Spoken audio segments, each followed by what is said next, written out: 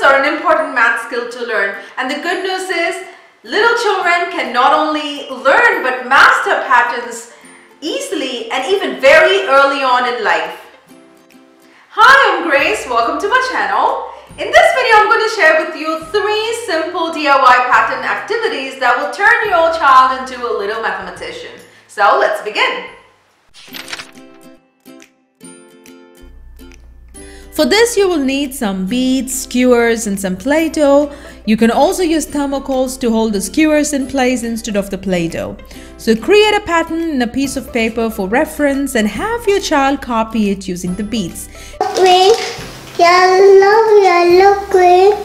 If you want to challenge your child even further, then do a pattern and have your child complete it.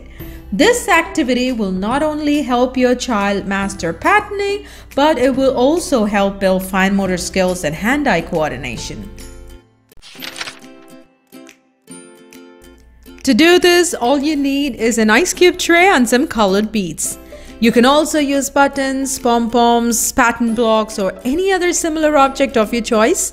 So simply do a pattern on the first row and have your child copy it.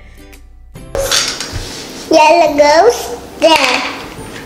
Once your child gets the hang of it, just do a pattern and have your child complete it. Red, orange. Start with simple patterns like AB, AB, and then you can work your way up to more complex ones like AAB, AAB, or ABB, ABB, or AABB, and so on.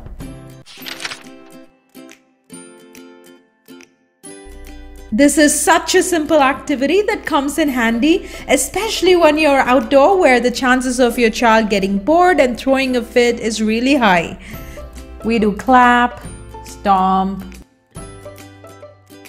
knock, and the list goes on.